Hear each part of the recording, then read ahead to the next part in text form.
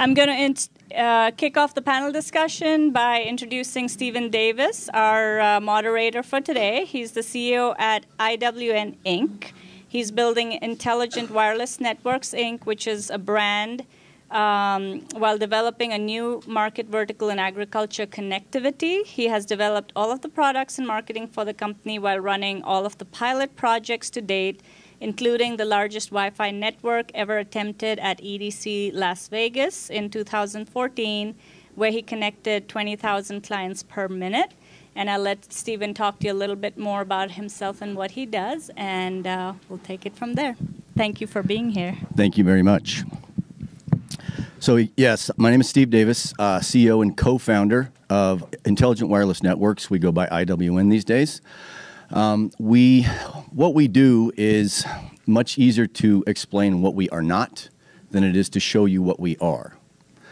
So can I ask everybody to do one thing really quickly? Nothing's going to happen. Don't be afraid. Close your eyes for just a few minutes, please. Now, in this darkness, you can see nothing but darkness. Yet you know everybody's in this room. You know there's chairs. You know there is a floor. There's lights, water bottles, tables. There are people here. Yet somehow right now there is a space between all of that you've just put that is darkness. Open your eyes. That space between is what IWN is. We are everywhere. We are nowhere. We are everything. We are nothing. What do I mean by that? If I want to connect this water bottle to that water bottle down there, I have a few options. Actually, I have quite a few options. But if I want to do it without moving, there is space between these two things that I have to figure out how to use to make that connection happen. That's what happens when you connect a cell phone to a cell tower. That's what happens when you connect a computer to the internet. The space between is actually what we live in, breathe, experience life in. But we also don't ever give it any attention. We don't ever really think about that space between. We think about the things we see, the people, the places, the sensors, the devices, all of those things that create a result that we see, and then we can then take that result with us and try to dissect it. Yet the source of all those things is really the space between. That space where you can't really describe it, but you know it's there. That space that in silence seems as vast as anything you can even imagine. Yet it's right there in front of your face. Without that space between and that knowledge and understanding of that space between, we can't talk to Mars. We can't talk to each other. We can't even have a conversation because the words that are coming out of my mouth right now are reaching you through the space between. Understanding that space between is what ag tech, agriculture, technology, the combination of the two is really all about. So I want you to take all that incredible information that you got today, all the numbers and statistics and all those types of things, and I want you to set that over to the side in part of your brain, because you're going to draw from that at time to time. As you listen to the rest of these folks, as you take this information out into the world with you, you're going to dip into that knowledge. You're going to dip into this knowledge, and you're going to start to make connections in that space between, where everything starts to make sense, where everything starts to become a reality of how it got there. So I want to submit to this panel the first question of, are we asking the right question in ag tech? I'd like to start with the gentleman at the end, and let's actually, I'd like you to introduce yourself so that we know who you are and what's happening.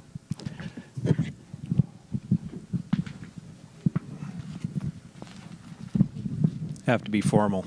My name's Kurt Chiddock. Actually locally been here in the feed business, our family, for 53 years. So formerly Ridge Feed and Supply. My son, third generation, realized it's time for change, so we changed our name to Simply Country. But we still own the business, family business.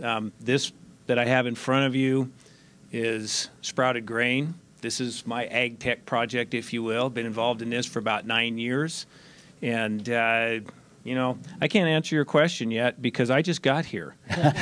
So I'm going to get a flavor for what's happening, and then I'll have to come back and answer that question for you. Thank you. Mine's a little more tangible than the space in between. This is real. You can touch it. That's all I can say. I hope we don't have to stand. So my name's Eric Blue. I guess I'm a mixture of foodie, farmer, and technology. So I live on our family farm, Blue Oaks Ranch. We have small dairy and specialize in breeding stock. I come from a background in working with MarTech, marketing technology, working on a project with Comcast Business to build out a lead generation system for their business side. And then I'm also on the board of Nevada County Grown, which is our local marketing association for farms. What's the question? Are we asking the right question?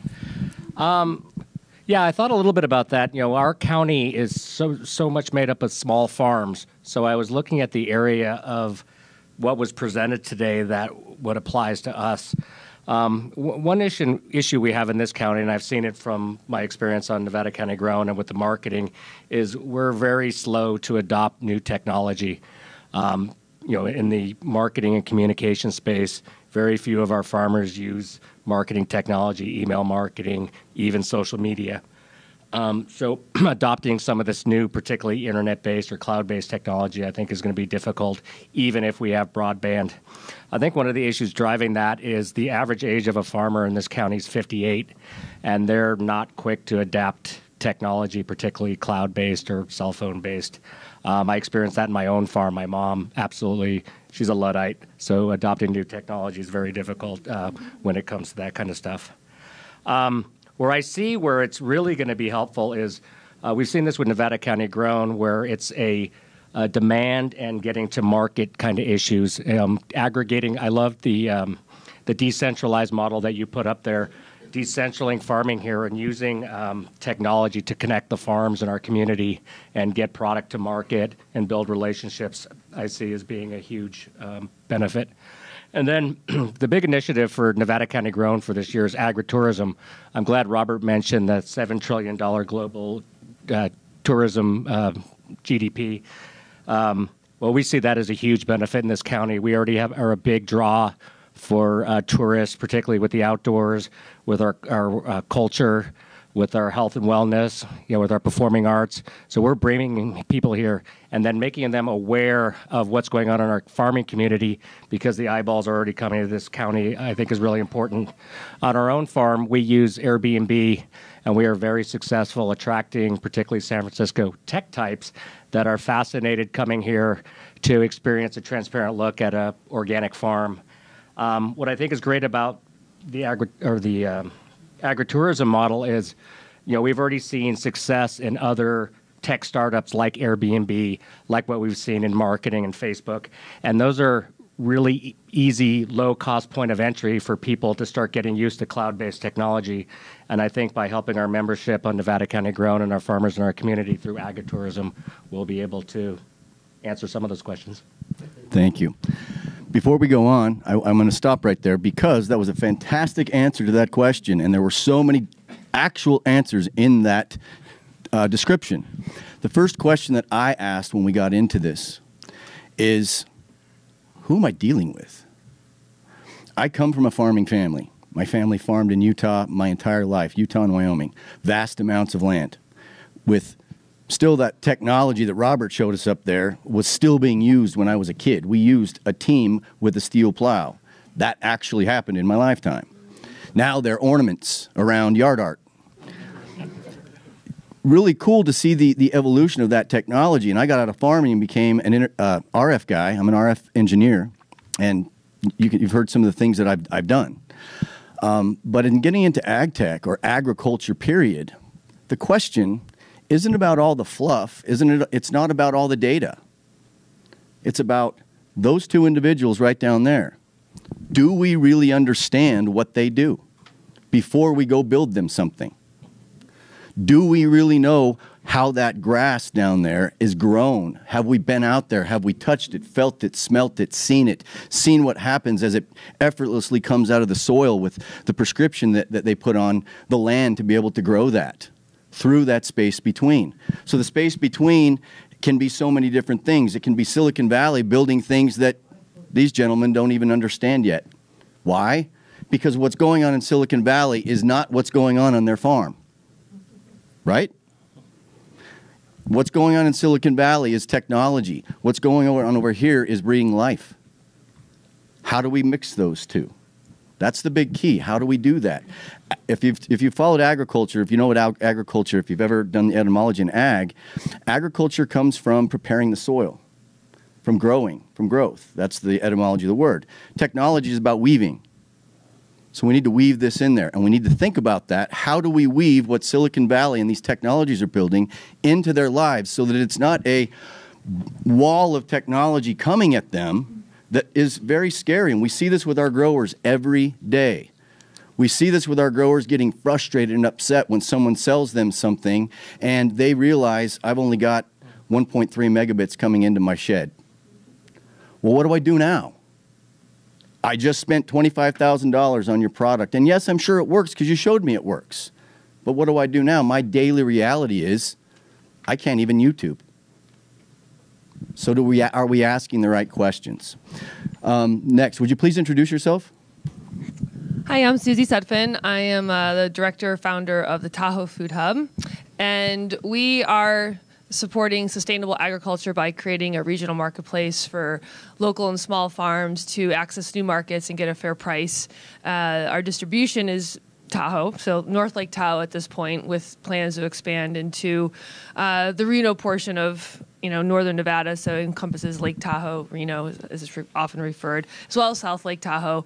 But right now it's just Tahoe City up to Incline Village, Truckee, and our farmers are Grass Valley, Nevada City, down to Auburn, Penryn, Newcastle, Lincoln, in that area, and touching into Sacramento.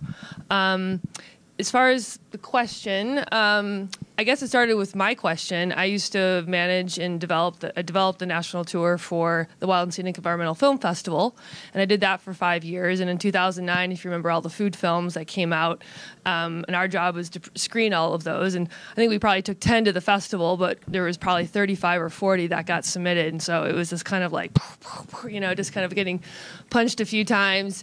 And I just was a sponge for it. I mean, I still have like the books and notebooks I kept from all of that. And it just itched at me for a couple years. And 2 years later, I decided to quit my job and took an independent study for a year to ask that question: what can we do to fix our food system? And it really just kept coming back around to, how can we help farmers get their food to market? On the consumer side, I think the question that often gets asked is more farmers markets. And, that was great 10, 15 years ago. It got people thinking about food, where it came from, wanting to know their farmer. But if we want to change our food system, we have to get it into the places people are eating and buying food. And that's not a farmer's market. We need to make it convenient, but that convenience doesn't mean cheap. It just means getting it into restaurants, our schools, our hospitals, and without compromising price for the small farm at the same time. And as we've developed, we're 5 years old now, which is I still can't believe that was 5 years.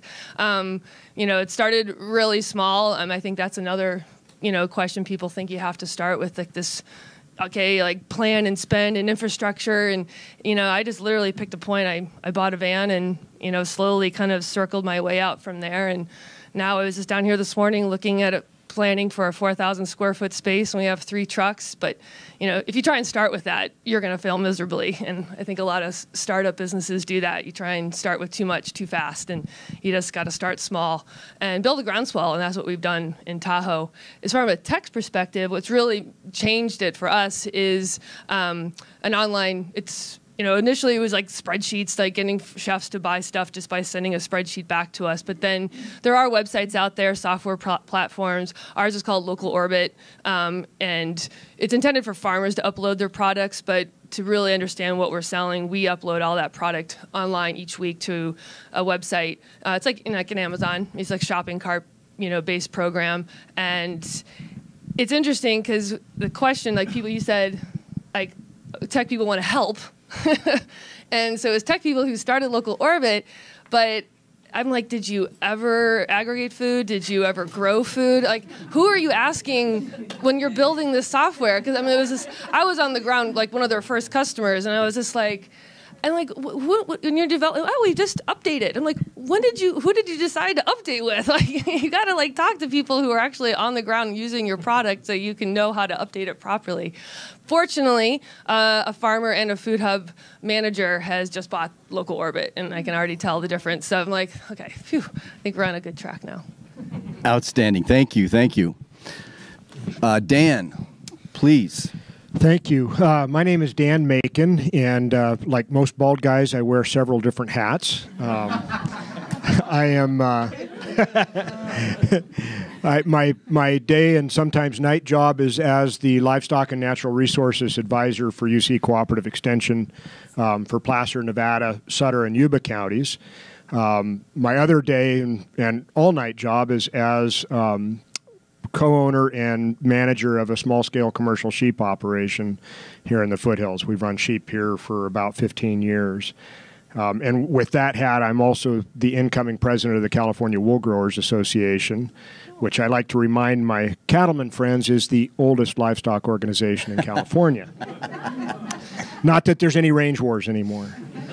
I think one of the kind of the context for that question for me in working with rangeland livestock production is that rangeland ag is very, very different than cultivated ag.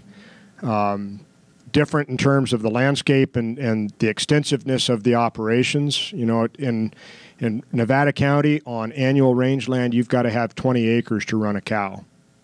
So if you're a commercial operation, you're dealing with large landscapes. And the other piece of that is that they're very remote. Not only is there not broadband access, in many cases there isn't cell phone access, which I find reassuring in some cases, but technology that's driven by broadband or by cell coverage doesn't necessarily work in those parts of our counties.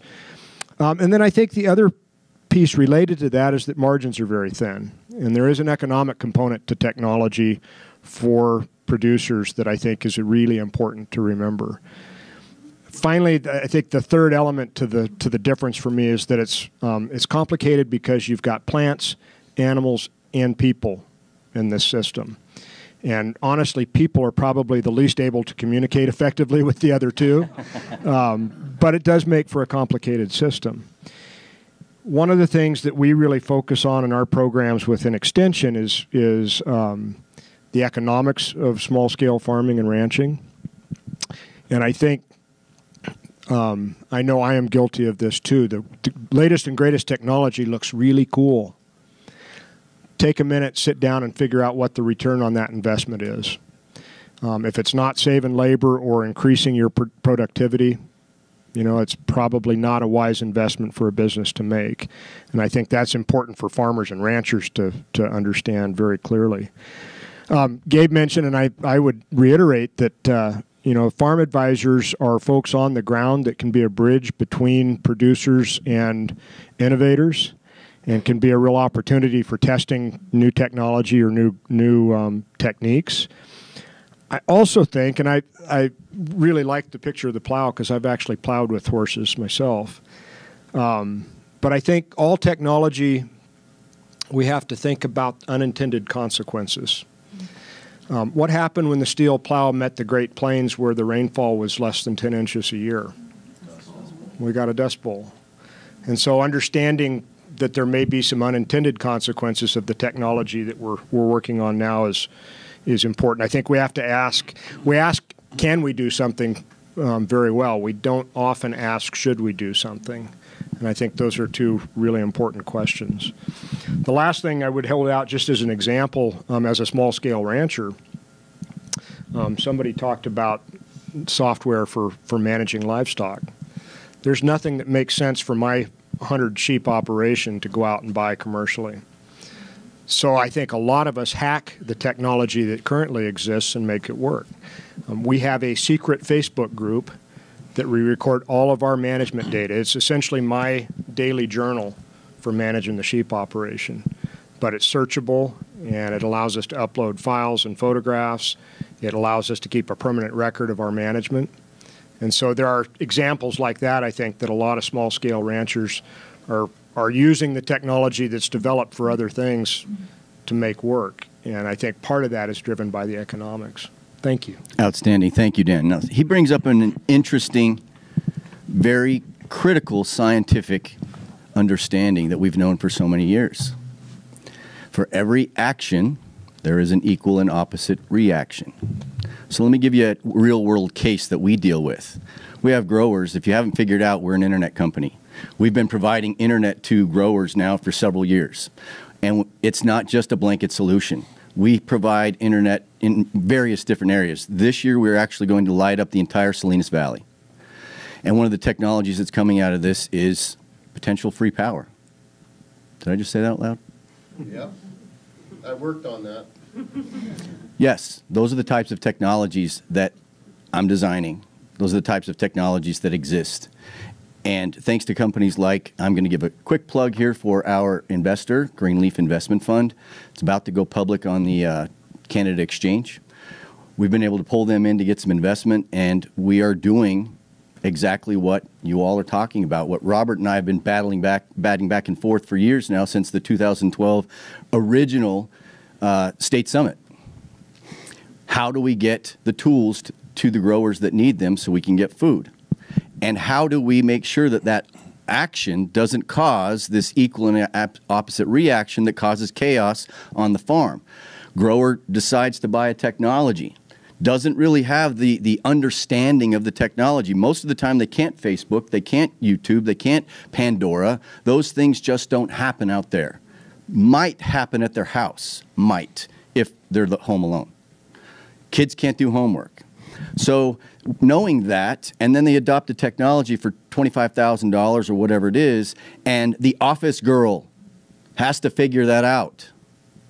That reaction sends a cataclysmic reaction inside the grower's facility, and now they don't know what to do with it. How do we adopt? Who knows this stuff? Who knows how to do this? So they call up the engineer. Well, he's off engineering on 18, 20 more other farms. He's busy because the need is there. So that equal and opposite reaction has a really serious impact at the ground level in lives, in people, in days, in money spent on the wages. We need to think about that. How do we integrate into a farm? With that question, I believe, bring that to you, Chris. How do we integrate into a farm from your perspective? So I'd actually like to maybe riff on your original one, and then I'll Please. get to that, right? Please. Which is the space between, right? Because we've heard some great stories here today, and I'm sure there's plenty more out in the audience. But it made me actually think about the space between, because I'm probably more tech ag than I am ag tech. And so I'll take you on a little bit of a journey. Much like you, my family's been in farming since the 1890s, although we were very big in the orange industry in Southern California, which, as many of you know, suffered from something called quick decline, and it was really, wiped out. And so, a lot of us had to change. Myself, I became enamored with technology now 40 years ago, if I can say that. We've seen that change a lot. In my current tech side of my brain, I run strategic alliances for a visual analytics company called Zoom Data. So we do a lot of things with streaming and infinite sets of data and that sort of thing. Just quite interesting, quite possibly applicable to a lot of the IoT and initiatives that may be applicable, in the right situation with farming.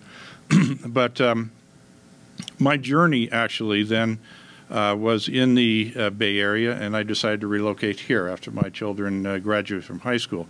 So I'm very much part of that wave of techies, coming back in here. Although I probably don't count myself as a techie, as I've never been to Burning Man. I never will be. Do you have to be a techie to go to Burning Man? Yeah, well, it helps. Or something. But, we relocated here because in a large way we wanted to get back into nature. And frankly, I'm the kind of guy that needs a little elbow room. So we bought, a nice little place way the hell down in McCourtney, still in Grass Valley. And I began to be interested in the production of wine, so went through the certification course at UC Davis, fantastic course, by the way. And through that, there is a point to this story to get to ag. I became really concerned with the amount of waste that happens in the production of wine and some of the wine derivatives. And it just bothered me that a farmer, a grower, invests so much time and energy and good stuff into this. And by and large, there's a huge percentage of that crop, of that residual stuff that actually is considered waste. In some cases, hazardous waste because of the prevalence of pesticides and maybe pests on it and so forth. So not knowing much about agriculture or chemistry, began to experiment myself, and we've produced something which we're beginning to market through my particular startup called Grass Valley Growing Company, which we believe is possibly the finest fertilizer out there in the market. And we've had some field trials. It's very early. We've had about 20 different field trials. But through this, what we've been able to do is to repurpose a waste stream that mankind for thousands of years has been throwing away. And we've been able to prove that this has a particular effectiveness on root growth. And why is that important? Well, roots are really the source, right, of nutrients, of water, of uptake, and so forth. And the current way of maybe putting in highly toxic topical fertilizers and hoping that some portion of that actually gets down to the roots, causes a lot of problems, as we're all aware of, particularly in some of the newer agricultural markets that are coming around the state here. And so what we did was to actually prove that what we have can actually increase the root growth. It's very low nitrogen, 0.5, if you can believe that. So the NPK and all that, I've got the studies and all that, is actually quite low. Why is that? Because what we do is we actually place that into the soil, fertigation or topical. And through its nature, through its affinity with its source product, that being quite interesting agricultural product itself, we have proven that this greatly enhances root growth. And not only that, we've also proven how to actually push certain flavors through to buds and fruits. So we can push some interesting things like chocolate, like cherry, like peppermint, like cinnamon, and so forth. This is quite interesting to us and actually to some of the growers, particularly in the cannabis market, obviously, but also in some more fruit. Some of the, there's an interesting way that we push some certain flavors through to strawberries into tomatoes. But we also have found that this is also applicable to other grasses, right? In particular, turf grass. There's a huge problem in golf courses with over-fertilization and runoff and so forth. And we've proven this to actually increase greatly the root growth and robustness of those grasses, even in stressful areas like in Southern California, semi-arid. So anyway, that's my sort of space between going from historically family being agriculture into technology, kind of coming back out of it. And there's uses for technology and in what we're doing now, but sort of rewinding that back into something that frankly, looking at where I'm going as a person is actually far more fascinating to me now than where I'd previously been. So anyway, hopefully outstanding. Thank you. So, are you guys? Is everybody catching? It doesn't matter if it was Robert and the rest of the group before or these folks. There's a common theme in here. The common theme is also very chaotic because there's several different disciplines. There's different thought processes. There's different regions. There's different areas. There's different things that we need to explore. But yet, here all the way down at this end of the table, grass comes back in where we can talk about it at the other end of the table. This collaboration of getting people together, much like what we're talking about all over the place, is where real innovation comes from. It's taking something that is an idea which is the first part of invention. You have to have an idea. What could this be like? What could that, and I'm sorry, is that rice or you said it earlier, but barley. What could that be? He had to think about that. What could this be? And look what he did. Look what he did. Outstanding. So with that and that common theme, Molly, you have 2 questions on the table, please. Hi everyone, my name's Molly Nakahara and I am a farmer. I have a farm called Dinner Bell Farm. We're out in Chicago Park here in Nevada County, Grass Valley also other end. I raise pigs and flowers. Quite the combination. A little bit of something for everyone. And just really quickly, I'd like to pull the room. So raise your hand if you're a farmer. Are you in production right now? Cool. And raise your hand if you are a tech person, developing tech. Raise your hand if you're another. And raise your hand if you ate today. So I think the great sort of power that I've seen in my own farming, and I also should say that I work with Sierra Harvest. I'm also the director of the Farm Institute, which is the branch of Sierra Harvest that is working to support our local food system by providing direct support to our farmers and ranchers. So access to information and access to land and access to training. So that's I like to wear hats as well. That's the other hat. Careful, you'll lose your hair. That I do. So just kind of back to that moment of us all raising our hands, you know, this agriculture and food is this thing that sort of brings us all together around the dinner table. You know, it's the thing that unites us all and gives us this common place. For the most part, we all eat. And the thing that I have seen technology do, and I've been farming since 2010, and connecting people has been this great thing that technology has done for farmers. Connecting farmers to each other, connecting farmers to their eaters and their customers, and connecting farmers to the products that the things they're working with the animals and the plants that they work with. And that goes to that sort of space between. It's this information exchange that occurs. And, you know, agriculture is this thing that created civilization. It's this amazingly old history. It's just what we've been doing since we've become people who've stayed in one place. And that it's a culture. That's what I love about that word, agriculture. It's this collection of knowledge and practice and history that gets passed down through generations. I'm also I'm a 3rd generation farmer. That it was skipped a generation. My grandparents farmed in Salinas before World War II, but then lost their farm when they were incarcerated in Japanese internment camps. So agriculture is this, you know, huge collection of information, and how is it that we learned to do what we do? It's passed down by the generations before who've slowly improved technology, slowly improved practices, sometimes making huge mistakes like the Dust Bowl, and sometimes having great innovations, and slowly but surely we are on the path to producing more and better and beautiful food to feed our community and ourselves. You know, a lot of the farmers and sort of that I see as my peers are very excited about appropriate technology, and they're very excited about collective knowledge. There's been a big response to the sort of corporate takeover of that collective knowledge and the patenting of seeds and the patenting of these things that we see as shared history and concepts that we all own together and that we all should have access to.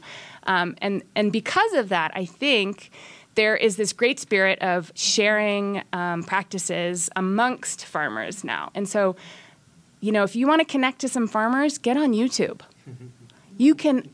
I cannot tell you, we've all like learned things from YouTube. It's like, how do you artificially inseminate a sow? Get on YouTube. You know, how do you just everything you can think has been shown by a farmer on YouTube. It gets a little gory out there. But that is this great example of what Dan was saying, of how farmers are taking an application that is so creative in its potential use and really putting it to use in a way that benefits them in their information exchanging. And so that's one thing that I'd like to say is, like, farmers ultimately they're creative people. They're taking raw elements. They're in the business of turning sunshine and soil and air and water into food. I mean, it's a very, very creative process. And so we like to have things that we can feel a sense of ownership over and that we can tweak to our own use. And we don't want to have to pay a lot of money for them. So, for example, like, go to any farm and ask them what they're using a 5-gallon bucket for, and you'll have like this crazy list of millions of things that they're doing with 5-gallon buckets, stuff that they're just like getting at the donut shop down the road. So, there's this taking things and turning them into something that fits a very particular system, because we're all doing things slightly different on our farms. There's not one model. And I think that's maybe how Nevada County farmers can be a little bit different than the larger scale agriculture. It's very specific to microclimate. It's very specific to the breed of animal that you have, or the variety of plant that you're growing, or who your market is. Are you growing for a food hub? Are you growing for a farmer's market? Everything is a little bit different. And so that ability to be creative with the tools that we have and use them slightly differently is really important. And then the other thing that I'd say is connecting to our customers. And so these social media platforms that really just enable us to tell our story have been huge for building customers in this very it's this real way. It's like, this is what I'm actually doing right now. This isn't a big marketing thing to pull you in. This is like me out feeding my pigs today, or this is me out making a bouquet that's going to the farmer's market tomorrow. And the ability to instantly share those images and those concepts and practices with the people who we're ultimately wanting to have these things go home and be at their dinner tables and in their kitchens, like, that is super powerful. And I think there's a lot more opportunity in that area to connect eaters and customers with what is actually happening on the farm in real time. So, like, if people could buy meat from my farm, but actually then anytime they wanted, check in and sort of have an opportunity to see what's happening on the farm, or they get an alert on their farm that says, like, time to feed the pigs, and they like press that thing, and a little bit of money goes into my bank account, and I go out and feed the pigs. It's just these ways of connecting people to the food. I think that I get pretty excited when I think about those sorts of opportunities. So I could keep talking forever, so I'm going to leave it there. That's outstanding. Thank you, Molly. That's a fantastic segue into so many different things.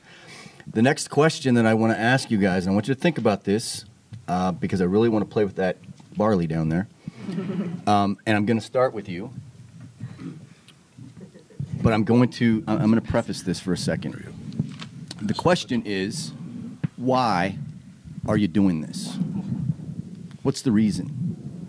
Is it money? Is it to improve things? Is it to make a better life? Is it to help a farmer? Is it to make sure you have better food for your family and your kids? It doesn't matter what the reason is, but I will submit this to you. The culture of farming is deep, as she just mentioned. How many years, generations have you been farming? Locally, locally, from my wife back there, 7 generations in this area. 7 generations. Thank you, by the way. Thank you so much. You deserve a round of applause, as every farmer does. Well, just like our veterans.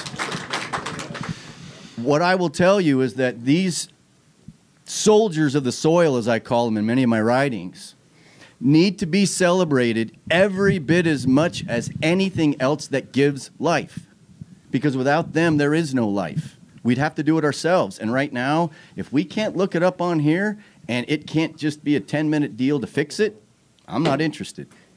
Most of society's that way. We've taken our brain and put it into this and think it will tell us what to do. These folks are still figuring out what to do on a daily basis without technology. So when you run technology out to them, they're still looking at it as though the American Indians, when they were here, looking at the white man going, what are you doing? What's the deal? So the question of why is the second most important question we can ask when we get into ag tech. Why did you come up with that? Well, let me say this. When my 2 or 3 year old grandkid asks me why, there's never a good answer for that because Exactly. But I will say about this particular thing, they're actually, just to clarify, there is actually some technology in this. This is grown in a piece of equipment that we manufacture. So this is absolutely 100% climate controlled. It's not grown in soil. It's not grown with any fertilizers of any sort. It lends itself very well to being 100% organic, non-GMO, which is ideal for environment. There's no runoff. And just as an example, since I'm in the feed business, I understand the use of water. So for an acre of alfalfa in the San Joaquin Valley, it takes about 54 acre inches of water, which is about like this, to yield about 7 or 8 ton. With 54 acre inches of water, we can produce 1,700 tons of feed. That is 85% digestible. That actually, like you're milking cows, so cows, it's good if they have more fats, more solids in their milk, fats and proteins. It increases their fats and proteins. Actually improves the omega-3, omega-6 ratio. In other words, it increases omega-3 in the milk. So there's a whole lot of reasons why I do this. Mostly, I just think it looks really cool. And and the best part is when one of our units, you seed the seed, 6 days later, this is what comes out. This started out as 2 quarts of barley, which is about 2.5 to 2 3/4 pounds of seed.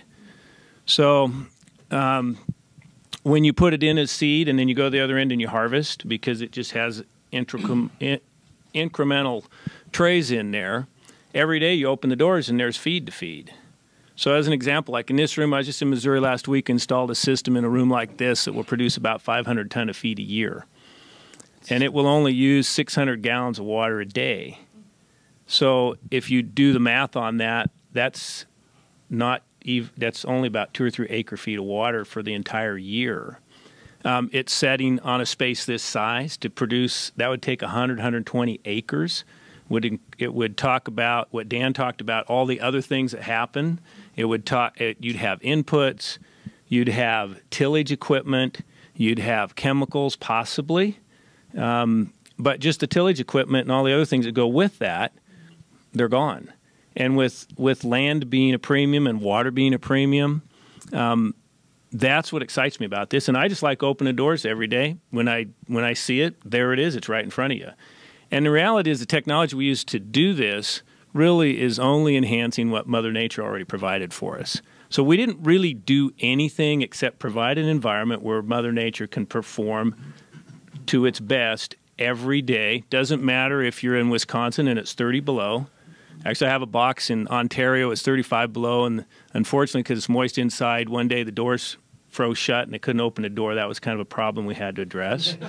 But in Arizona, where it's 122 degrees, it makes no difference. This will produce this consistently year-round, which is a benefit to any producer that's involved in any kind of animal husbandry. Or I've got a gentleman in Southern California that raises worms with it. So it fits all classes of any type of livestock, but does it well. So that my question is why I do it.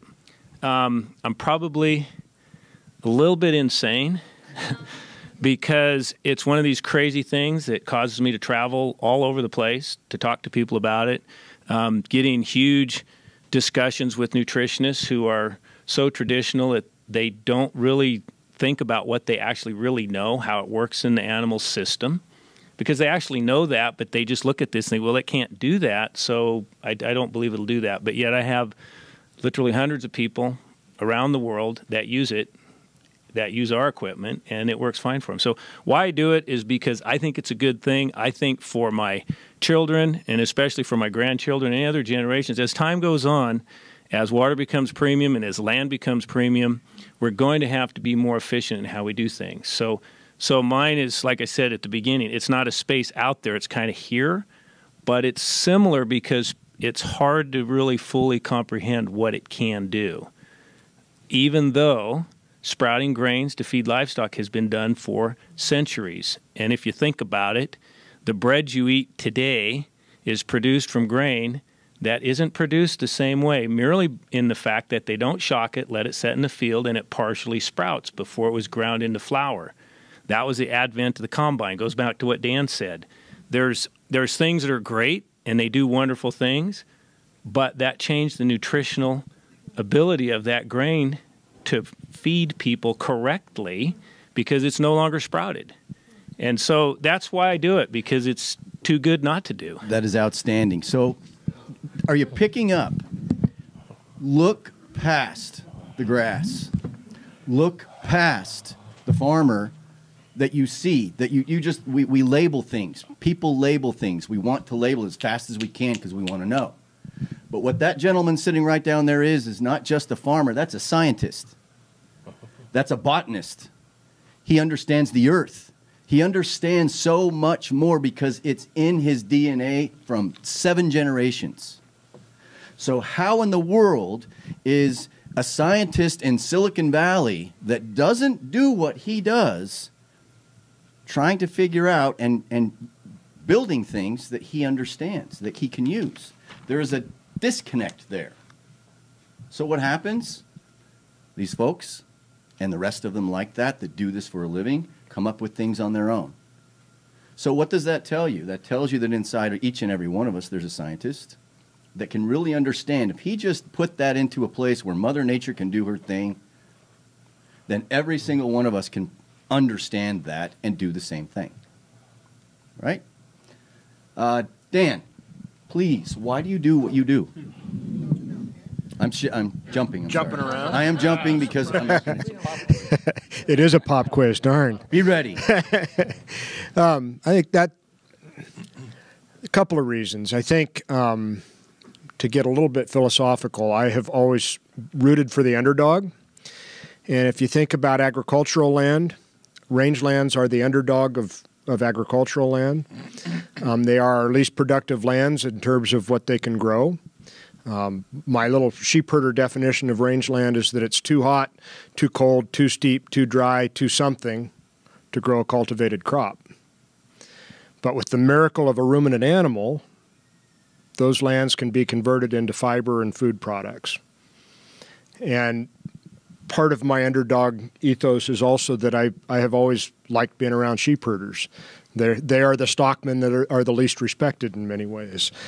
And so both in terms of my professional career and what we do with our own sheep, I think we look at ways to make that system both efficient but profitable.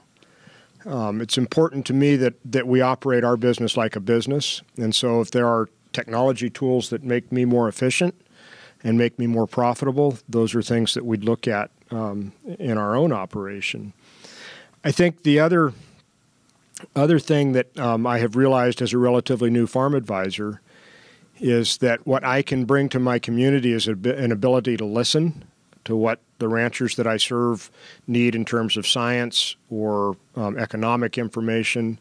And I think being conscious about asking people what they need, what would make their operations work better, is a really important tool, certainly in academia, and I think that's really important in technology too. And not to say that there aren't other ways to do this, but I really think cooperative extension has those relationships with producers that can provide that bridge. And that's one of the reasons that I went into cooperative extension as well. Outstanding. Thank you, Dan. Molly, please, why are you a farmer? I've had to tell my parents that answer so many times. You too? I did study agriculture at university, though. No, wait a minute. That's an interesting question or statement. You have to explain to your family why you're growing food. No, just why I'm earning the income of a farmer. So, Is there a difference? Really? I mean, seriously, think about it. Is there a difference? That what the problem is, or what the thought process is here, is if you're a farmer, you're not going to make Silicon Valley wages. That's what we look at. That's what we measure by. But she feeds people. yeah, I really sometimes struggle with sort of like, what is it exactly that is being made there? What is it?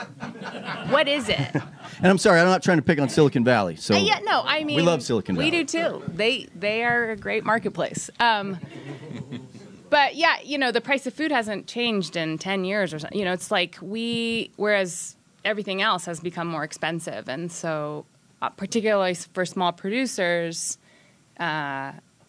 it's tough. There's a lot more motivation than making money. I like to say a wise farmer, I heard this from them, so I can't take credit, but we're in it to make a living. We're not in it to make a killing. We love stewarding the earth. We love working outside. We love working with our hands.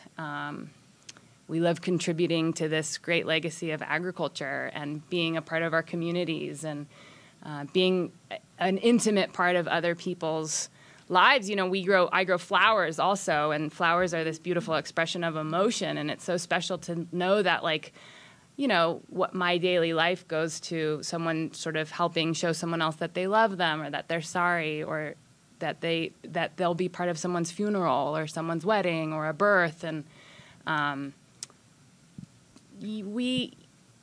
why do I do it? I mean, I like the type of work that it is. I like feeling that I'm contributing to future generations prospering on planet Earth.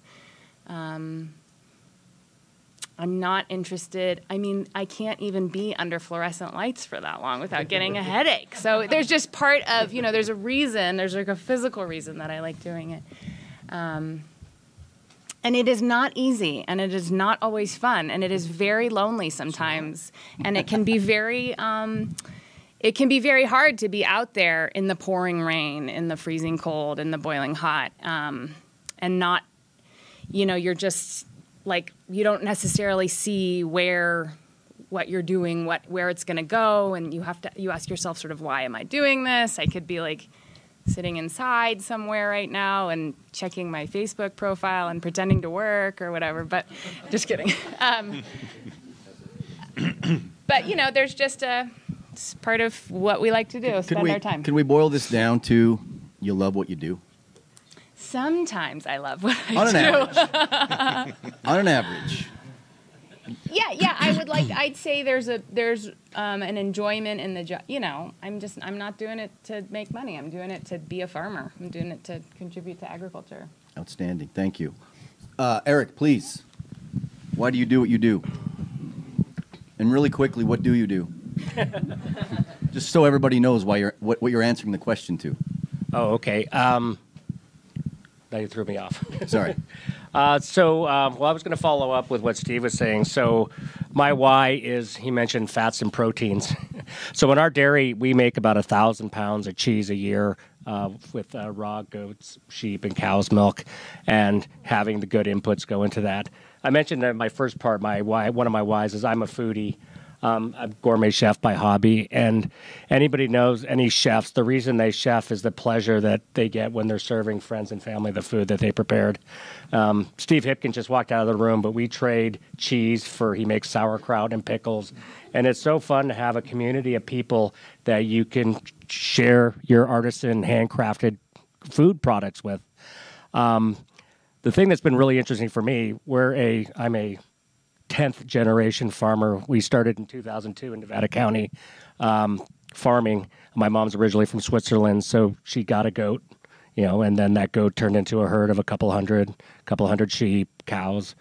And I kind of came at it from the food side. And what I really learned is learning a lot about animal husbandry and how the animals are raised and treated and what they're fed.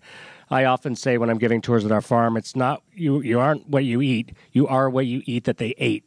And when you have high quality inputs and very well cared for animals, you get high quality food. And from the chef side, I've really noticed that how the meat we produce cooks different than conventional, tastes different. Everything about it is different, and it's all about the quality. I love what Steve said about his grass here, how much different that affects. And you don't see it any more prevalent than we have one Jersey cow.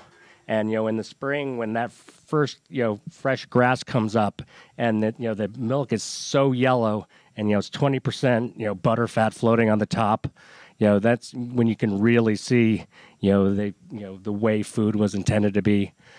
So my why is sharing that with people. I mentioned we have an Airbnb on our farm. When I first moved up here from San Francisco, people asked me, "Oh, do you going to miss San Francisco?" And I go, "No, they come every weekend." But we get to share something that's truly unique about what we do on our farm, and it truly brings pleasure to see, particularly young families that live in San Francisco and don't have access to the type of food and quality of life we have up here, and that they bring their children around. We raise rabbits also, and I would say, well, we eat these. And to have the parents say, we want our children to know that an animal, isn't a boneless, skinless thing on a styrofoam thing wrapped in cellophane. It actually came from an animal that was well cared for, and the circle of life. And it's just really interesting to see, their reaction to that, and how at least a small segment of the population is embracing that. So I love farming through food. Outstanding. Thank you. Thank you very much. Susie, please. Well, I think for me, it's actually the opposite of tech. It just comes back to a kind of a human, a little bit what Molly was talking about is, tech and money can make your life easier, but it can't buy you happiness. And pretty much ever since college, I think I could always just remember it's like there's something I'm going to do. I'm going to contribute. Not not looking for fame, just looking to just this restless, anxious feeling that I just really I don't know. I wanted to contribute to something and make a difference. And so you're kind of looking around all these different corners, like, oh, this is it. I'm going to go down that path for a while. I'm like, no, I'm still kind of restless and looking for something. And I think I'm probably part Labrador because I'm just I don't tire very easily, and so now I am tired, very, very tired. But that's good. I mean, and I'm not restless anymore. I'm not anxious because, and I kind of go back I feel like that kind of one of those starting points was an article by Timothy LaSalle, who is the executive director of the Rodell Institute, May 5th, I think, 2008. I mean, it's kind of like one of those days I feel like it changed my life, and I learned about mycorrhizal fungi. And I was like, and then it goes back to what you were saying. It's like, why not? Like, why are we not farming like this? Like, we can, divert climate change, and we can sequester carbon and have soil, carbon-rich soils that can retain water and grow healthy food all at the same time. And it's like, and I think that's really what set me just on this path to okay, what do we need to do to foster more of that, like sustainable agriculture, make it easier for farms who are growing food, in a good, fair way. And so then Food Hub. Outstanding. Thank you so much. Dan. I've gone. You have gone. I'm sorry. Chris, you're last. Sure. Yeah. So why? Why do I do this? Well, as I said, coming back full circle, through this space between, but also just it was a problem in being an engineer, as you can probably tell, maybe. It just bothered me, right? It just bothered me that there was this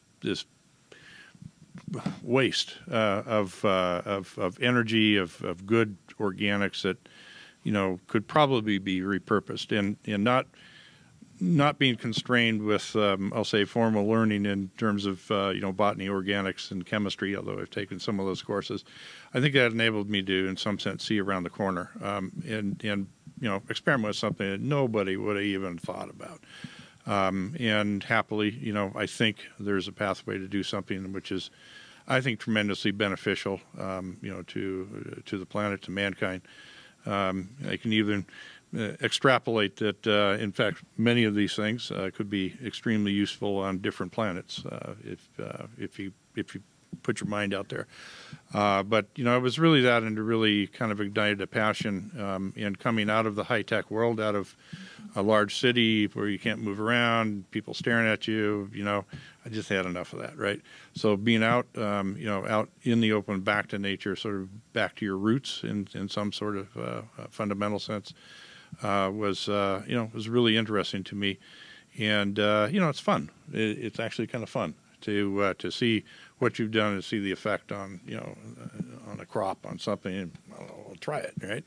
And you know, sometimes it works, and minor amount of time maybe it doesn't work so well, but it always seems to be beneficial. So I think it's just more having fun and, you know, trying to do something new.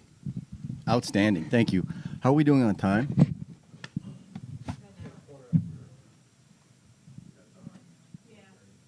Okay. We have an hour. Holy, an hour. All right. You guys want to do it? Actually, can you talk to the apps for ag at Hackathon that you have every summertime? Yeah, I'll quickly give a shout out for that. Sure. One of the things that, you know, we're passionate about, I'm very humbled and honored to be here with all of you, and I'm taking to heart all of what you're saying. One of the things that we have a passion for is in engaging youth, and you know, I'm very keen on us thinking about our future generation and bringing the tech people to food and bringing the folks who are agriculture aware to technology, so we can create better, more appropriate technology that is food and farmer aware. And so that we start to build these interactions from the ground up, rather than trying to now create connections when everybody's all grown up and has careers and mindsets that are already set. So Apps for Ag was really a way to say, can we create excitement around just a very simple premise around creating a contest to solve key problems in agriculture through you know, a very simple technology format. And it's actually, Robert, you were part of the first one, weren't you? So I mean, I'm part of the last one. So we just did the latest one, but this was done first at West Hills College, 3-day hackathon, wherever you kind of get farmers, you get pest control advisors, you get the community. We started at West Hills College. You bring technologists from other places. You create a specific challenge. What was the first challenge at West Hills, or was there a specific one? Well, I think what we did was we matched a farmer to each team. So the idea was the farmer and West Hills is in Coalinga, so it's in Fresno County. So the way it worked out was, I think there were 5 farmers who came, and they were 5 or 6, and they were each matched with a team.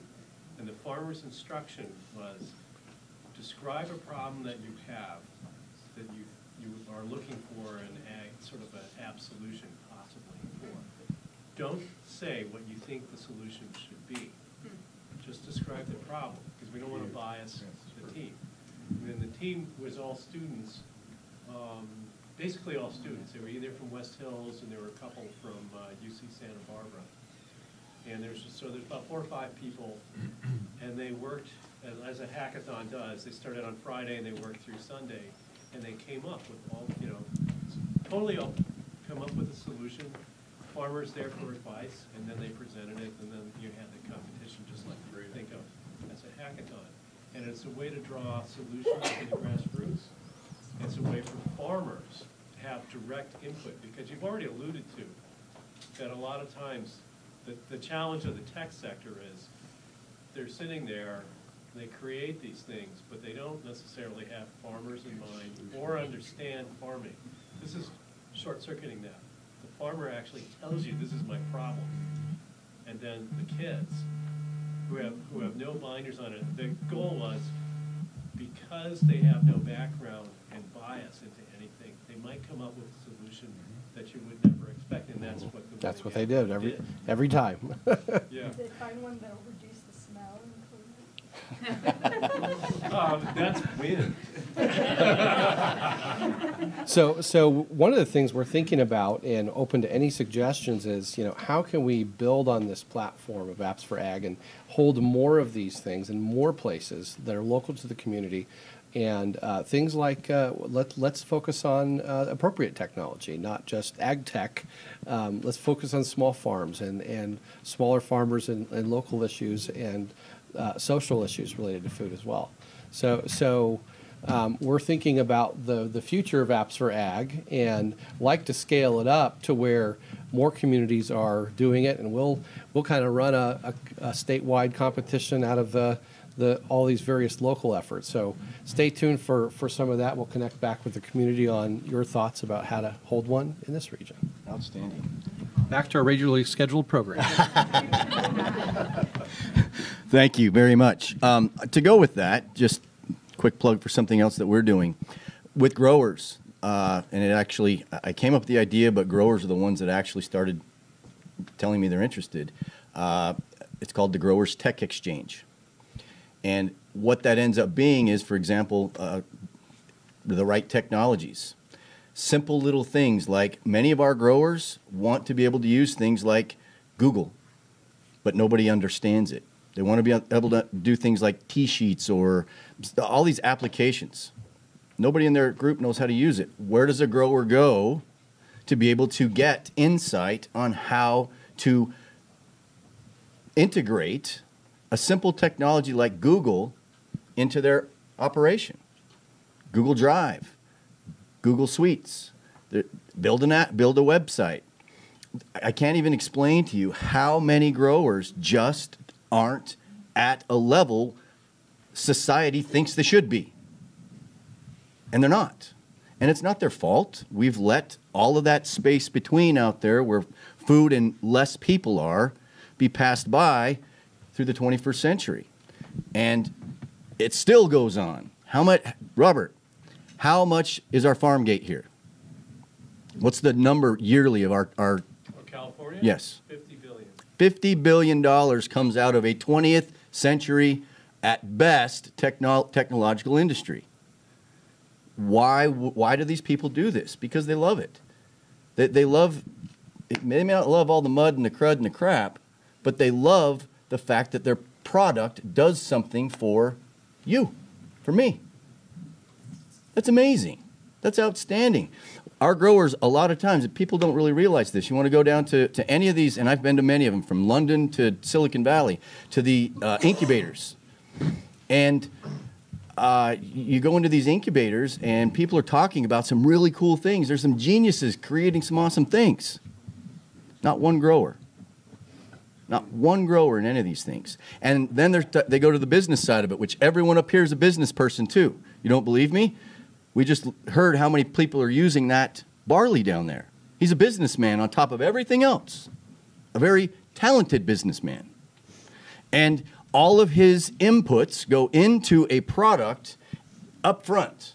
Anybody want to go down to the bank and take out a $1 million loan, put it into some land and put it into some barley and put it into some cows that might make it through the year, that the weather might help you or it might destroy you, hoping at the end of the year that the market has actually sustained so you can get $1.1 million out of that $1 million and start the process over again.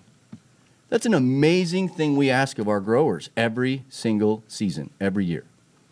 So with all of these technology and things, the thing that's missing, the thing that I see that doesn't happen, is we treat food and the production of food the exact same way we treat buying anything that we want on Amazon. Click, here it is, got it. Oh, I got it. That doesn't work in food.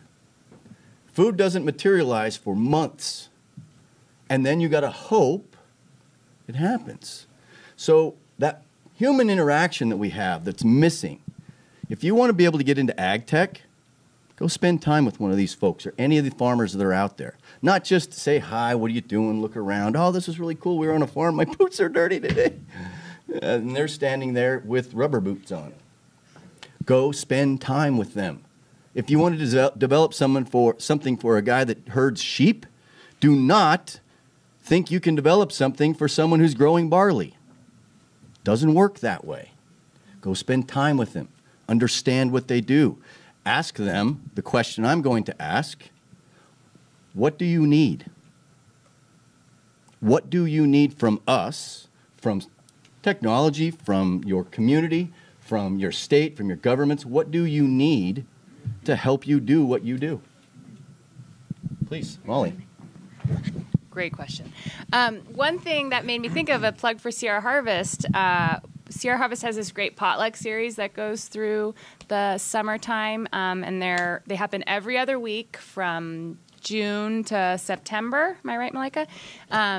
And they're at different farms across the county. And so you can come a little bit early and go on a tour of the farm led by the farmer. And then it's a potluck meal. So you bring a dish to share and everybody sits down and eats together at the farm. And they're really fun and they're a great way to sort of see the ag landscape and get a sort of intimate look at agriculture here in the county. So definitely look.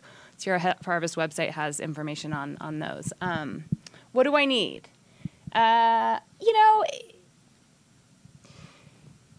I think on a big scale, I would love people to really understand the value of food. And so particularly in small scale and sort of more like sustainable carbon farming, where we're really paying attention to the impact that the process of agriculture has on the land and trying to improve the land through agriculture, not just sort of extracting what we can in steady state, but really thinking about, are we putting more carbon into the soil? Are we treating our animals with dignity and respect? That takes a lot more time and land, and it's a different model than just packing in as many as you can in one spot and sort of shipping off the refuse of that to someone else. But that doesn't translate that well into the marketplace. And so even though there are new standards and marketing options for farmers like certified organic, it's really hard to compare these different farming models, which is why I think that like opportunity to exchange real-time information and like visual the story of the farm could potentially help. But you know, we as a society don't spend that much money on food, and I'm not going to ask people to. I do ask people to sort of shell out cash for it, but in a way that is like, because I want them to participate in what we're doing on the farm. Like the way we're raising pigs is important because the way that 99.99% of the rest of the pork is raised is torturing animals and creating a huge amount of waste. So, you know, for that understanding to sort of also then translate into value maybe is something, and I think there's probably a way for tech to aid in that. What else do we need? Think about that, and let's go to Chris. Let's think about that question for a minute, because that's a question that when I ask my growers, what do you need from me? It really depends on the day. The last grower that we did an electrical service for to a brand new building, that's what he needed. And we started taking it into a completely different direction with him, and he went, wait a minute, I actually need an awning on my house now. He completely shifted gears on us because it's also his livelihood. It's his life. So their office isn't just where they are all day. They're at their home too, and they'd like to be able to go home just like the rest of us would. So it really depends on the day what they need from us. And unless we're in tune with them, unless we're speaking with them, unless we're engaging, we have no idea what they need today or what they even need on a global scale across their operation. So that question to you, Chris, please, what do you need? Sure. So we're in quasi-startup mode. So I'm looking for people to come along on the journey. I'd be looking for folks that are either growing, a cannabis, legal cannabis, ideally, place, or that have, a reasonable set of their crops, particularly in strawberries, that might like to experiment a little bit. But we also have some things which there's some extensions to the process that we have that we believe, and it's complete conjecture. So I'd be interested in some of the livestock farmers here. We believe that some of our, I guess I'd call it resulting product in a solid form could mitigate methane gas in ruminant animals. So I'd be really interested to, maybe begin some of those, experiments. I'm not sure how we're going to measure what comes out or doesn't come out, but we have to figure that out. But there's 3 or 4 derivatives that we've been thinking about. So we're really looking for folks to go on a little bit of a journey, often the unknown, but that's kind of where we are right now. So outstanding, thank you, Dan. What do sheep need? So first, I'm going to address your question. Dr. Frank Mittliner at UC Davis has climate-controlled feeding pens to test methane production and other air quality parameters. So that might be somebody to talk to, and does a lot of that kind of work. So I will wear my sheep herder hat to answer this question. I think one of the things that I'm very cautious about is thinking that my particular production system would work for anybody else. My system fits my land and my needs and my family, and so I'm very cautious about saying somebody else has a system that's inappropriate. That being said, we have gotten almost entirely out of direct marketing our product because it was a way for us to go broke faster, to spend extra money to take a live lamb and put it into a package. We made our money raising the lamb. We didn't make our money putting stuff in cryovac. And so from my perspective, I think some of the work that's been done on developing new products that adds value to the things that I produce, Superior Farms, which is the largest lamb processor on the West Coast, buys most of our lambs. They just implemented an electronic, first ever approved by USDA, electronic grading system in their facility, which, if I had the technology on my end, could give me real-time information about the quality of my lambs, the quality and yield of my lambs. I think that's really exciting because then I can figure out which ewes are producing the best lambs and which rams are the most productive. But that's going to take some technology investment on my scale that at the moment probably doesn't make sense economically. The other thing I think is really exciting, being a fiber producer, is that we've gone back from the idea that everything synthetic is great and everything natural is bad to understanding that wool has some pretty amazing properties. And the wool market reflects that. The wool market has actually improved because of that, which helps even somebody at my scale. In terms of at the on-farm level, I think some technology that would allow me to use this thing to read an electronic ear tag and then enter data about that particular animal would be outstanding. If we can take credit card payments on these, we ought to be able to read electronic ear tags on these. Yep. The other thing, having grazed lots of pretty rough country with interesting toxic plants on it, I would love an app that I can say, this is what the symptoms that my sheep is exhibiting. What did it eat? And go find that plant and get rid of it, which seems like something we ought to be able to do. And then the last piece I think would be really helpful at all scales are some portable planning tools. In my case in particular, being able to get real-time estimates of actual forage production so that I can plan where my sheep are grazing and how long they can stay there and kind of what that system looks like. That's right now it can be done, but it's pretty expensive. And I think having some ability to do that, again, using this would be really helpful. Chris, I'm going to go, so okay. Excuse me, I'm sorry. Before you go, okay. It reminded me, might spur something for you. There's a story that a grower told me about something that Dan was talking about, and you notice that pretty much everybody's multifaceted, right? They've got a couple of different things they're doing at least. So he tells me about this story of this farmer and his wife. I'm going to pick on barley because it's right there.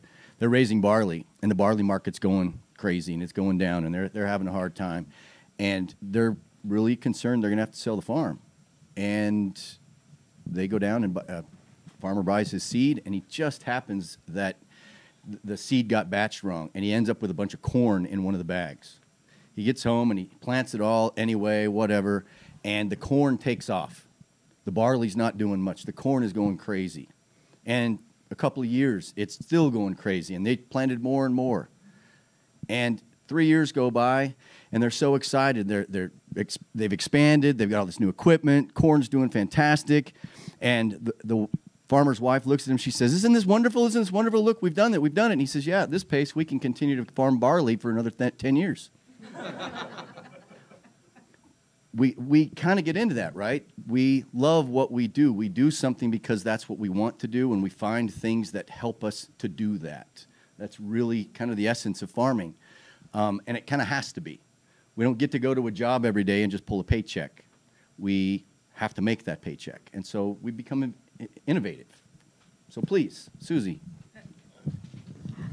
Well, the nonprofit, a large part of what we do is educating the community on why a regional and sustainable food system is important economically for our health and our environment. If I could just, put people into an isolation booth and then they come out the other side, just like, I get it. I gotta pay some money for my food, and farmers are working hard to do that, and we should not be, putting conventional and synthetic pesticides into our soil. That's the cone of conduct. But it is, it's totally 2 steps forward, 1 step back so often, beating the streets, talking to chefs, and trying to get them on board, and you get them, and then they stop ordering, and you still see on their menu, locally sourced when possible. There should be police, actually, for that one. Well, I'm being funny. But, it's true, though. A lot of restaurants are making money, and it's not fair. I'm sorry. Actually, no. I'm going to disagree with you right there, because that is... Everyone wants to jump on the farm-to-table bandwagon. Oh, I'm locally sourcing. I'm working with small farms, and they work with a tomato farmer for 1 month of the year, and they put that disclaimer on their menu. And that's not helping any of us. That's not helping any of the farmers when that happens. So no, I think that would be okay. And so it does. It takes, you can hear it. It takes a community to build a food system, and maybe it takes individual people policing those restaurants. Really, who do you work with when you're saying this locally sourced? It's on us. We're the people who need to be asking those important questions of our restaurants, and ensuring, if that's really important to them, that they are being ethical about it. And so in taking, it takes a community. It's a tagline that we use. It takes a community to build a food system. I'll just be honest. I'm in the infrastructure building business, to agree. We're building a food system, and we are taking that big next step where so far it's been okay, we've been able to grow, make some money, get to a little bit bigger space, and now it's okay, people, we're doing it. We're moving into the 4,000 square foot space, and this is going to cost some money. And so, yeah, that's what we need. We need investors. We need donors. I guess, not that I'm expecting any of you to do that, but that's what we need. And that's what a lot of farmers need, access to capital. Perfect. Thank you. Eric, I see you scribbling notes. You must need a lot of stuff. No, I just wanted to follow up on what Dan commented on, and he was talking about how direct marketing isn't viable for his product. But I really look at that as because of the onerous regulatory environment around that. It adds so many additional costs and barriers to entry that economies of scale. Yeah. Missing every daughter's soccer game is part of that too. Right. So on the government regulation, I sat in a portion of a food safety class yesterday, and I couldn't take it because it was rough. Did it boil down to don't put that in your mouth? So what a combination of both sides. I don't know what you could do with technology to ease the regulation, but from a testing standpoint, if you know anybody that makes an artisan product, we eat our food all the time. We eat our cheese. No one's ever gotten sick from it. We know intimately that product's okay. But if we had an app that we just snap a test that could send to the regulatory environment, because they want us to do all this bullshit that we don't feel is necessary. And if it was easy enough that they could just go, oh, cool, that batch is fine, that batch is fine. That with simple, easy, automated, compliance would be awesome. The other thing that I would like to see, and I don't know if technology could help this since it basically caused it. I love a comment that Michael Pollan said. He goes, if people spend as much time cooking as they watched cooking shows on TV, it would solve our whole, a lot of these food-related issues. So, right. Yeah, Cooked. Watch it on Netflix. Yeah, so that's the one of the things that I really see, and I'm on the board of Nevada County Grow, and I love what Sarah Harvest is doing, is bringing getting the children back involved with cooking, but bringing home cooking back into the household is a big issue, and I don't know. Actually, one technological thing, I got an Instapot from my sister for Christmas, and I am a believer.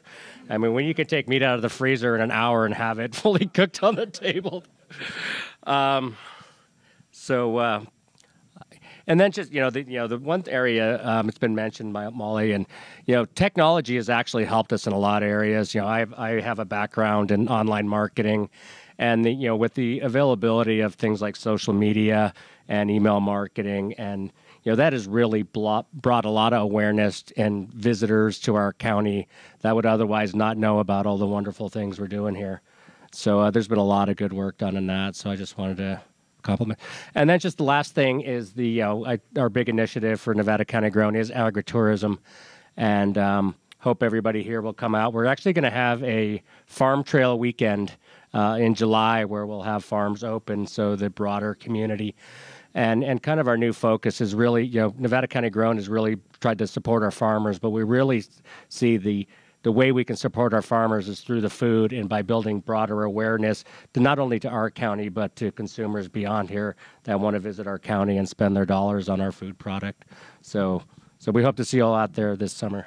That's outstanding. You're talking about getting a farmer out of isolation. That's excellent. That's our hope. Perfect. Thank you. Some of us like isolation, but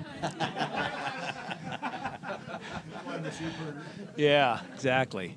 So I'm going to say something that might sound contradictory, and then I'll explain it. I think we need less technology. I'll explain. This little device right here is a lovely tool, and it's handheld by a majority of youth, younger people, even some older people too. And what do they do with this thing? Not much. And as far as, and then I'll explain further about, but I guess I'll directly answer, what do I need? I ate today. I slept in a warm bed. I've been around a perfect woman for 44 years. So, honestly, and I have great kids and grandkids, I don't need anything because life is pretty good. Thank you. Thank you. So now I want to, the technology, the thing that I think that should happen, that I think that we all need, is we need to reevaluate how we are raising the upcoming generation. When my kids were in high school, the local school got totally involved in everybody goes to university. When they did that, and I'm not opposed to universities, I went to one, but I don't remember anything I studied now except a few. I can read the long words because I studied chemistry. But, there's not enough vocational education. And so what happens when there's no vocab, they don't know how anything comes about. Ultimately, if you ate it, somebody went out in the field and produced it in some way, shape, or form. It doesn't just happen. Even this that we've devised this system that can very efficiently produce something, there's still something that has to make this happen, because even in an enclosed environment, in a controlled environment, there are still issues that happen in there. So you really still actually are farming. There's fungus, there's yeast, there's molds, there's lousy germinating seed. I mean, so you're still growing something. It's a little easier. But I think what happens is people are so detached from how food is produced, and food is so plentiful, at least for those of us who are privileged to have plentiful food, because obviously there are many that aren't privileged, we take it for granted. And the way to change that, in my opinion, is we have to bring those things back into development. All of my children either gardened, raised livestock. We actually had a corn maze for several years. So we did that aggressive agritourism thing, but that kind of wears you out a lot, especially in the fall when you're trying to get hay in and everything else. But at any rate, I think that by and large, people need to have an experience with the land. And anybody that has an agronomy background and has experience with the land or raising livestock understands life a lot better, because there's challenges that come there that are totally out of your control. So you have to learn to improvise and roll with it and take what comes, as opposed to going to one of those places that my wife and I don't go to, you know, the big, humongous boxes where you buy food really cheap. That's probably, I guess I should have stayed in chemistry because I could have made some of the things that they put in those foods. At least I can read what's in there, so I know if I have to use that I learned years ago how to read what's in the food, then I know not to eat it. But I think that's really, if there's anything, that would be it. I really believe that there needs to be an aggressive effort to have more agriculture and vocational training in schools, because a lot of kids, I employ a lot of young people who don't know how to work, but they didn't do well enough to get into college, or they didn't stay in college, whatever, and now they're trying to find a job, and they actually have never really done much work in their life. And that's disconcerting to me, but I really think that if they have that experience, they'll learn to value food and appreciate food. The waste will go away. My mother never threw anything away. I mean, we didn't throw food away. You know, I mean, it just wasn't done in my house when I grew up. So I think that that's because I had that experience. I learned to milk a cow when I was 8 years old. I drove truck in a hayfield when I was 10. I was disking peach fields when I was 8, which seems really dangerous now, actually. But I really believe that there is something that was needed, and it's not necessarily for me personally, but I think just generally, people need a better understanding of where things really come from. If they want to go to, quote, Silicon Valley, whatever, that's fine, and they want to do that type of work, we need that too. So we do need technology, we do need advancements in our understanding, but I think that we also need to have that basic understanding so that we know it's not cellophane and it's not on a styrofoam platter, that this was a living, breathing animal. This is living and breathing too. We don't live if we don't eat something that was alive or once alive. It's impossible. So whether it's plant life, animal life, it doesn't matter how you determine what you're going to ingest to support your life, but it grew somewhere, because you can't just make it up. And I just don't think people understand that well enough, and I wish they did, and I think that would resolve a lot of issues, and it would change a lot of the way people think about things in general. So that's, if I need anything, that's it. That's a pretty big pie and a pretty big sky, but day to day, nah, I don't need anything. Thank you very much. That's fantastic. So I'm going to close this up because I want to open it up for questions really quick by saying, I think that what we can boil this down to, and I've seen this, we've been doing this in my company since 2012 is when we really started getting into this. And we started getting into this because we'd done things for the NFL and Walt Disney and Major League Baseball, AT&T. I've built, designed, installed the networks that this ride on for every carrier. And that got to the point where it was just about money. And I'm at the whim of their money. Whatever they decide, whatever projects they put out. The last year that we had this, I had $8.5 million worth of work on the books. We were doing stadiums, NFL stadiums. We'd just gotten done with the Bengals stadium. We did the Arizona Cardinals stadium, and I had the Devil Rays and both Kansas City stadiums. And I mean, we were just overwhelmed. We had materials. We had letters of intent. We had POs. They shipped us materials that I have used since. And then just like that, the money shut off. AT&T, Verizon, they couldn't get together. Sprint said no. And none of that to this day has been done. How do you build a business like that? Much the same way as farmers build a business. That's a risk. It's a huge risk.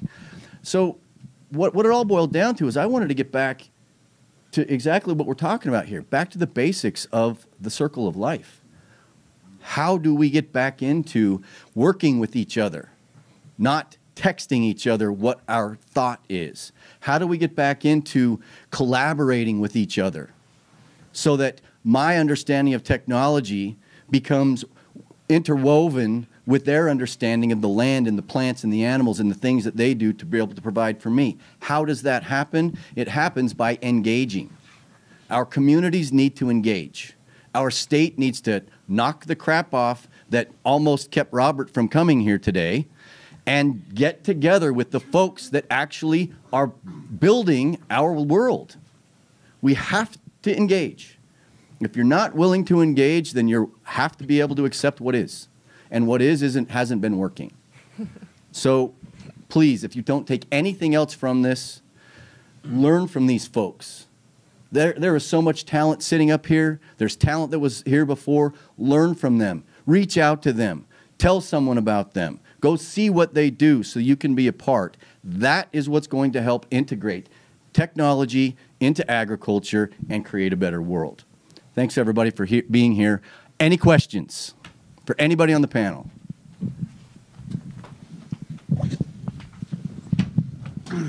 Yeah, first, before it gets too late, I want to invite, I've got a bunch of books out in the showcase. It's kids' books that I published and wrote. Introduction to Organic, CSA, Sustainable Agriculture for like 8 to 12-year-olds. I'm giving them away today, and also tomorrow there'll be a little stand at the Food for All booth. But I have a need. We were talking about this agricultural tradition being probably one of the oldest activities of humankind. I want to know, I try and grow food at my home. I don't have a front lawn. I grow corn in the front yard as a sort of a statement. But do I have to be the son of a farmer in order to understand this stuff? And my question is, why haven't we figured this out yet? I mean, it seems like such a complicated task, just growing food.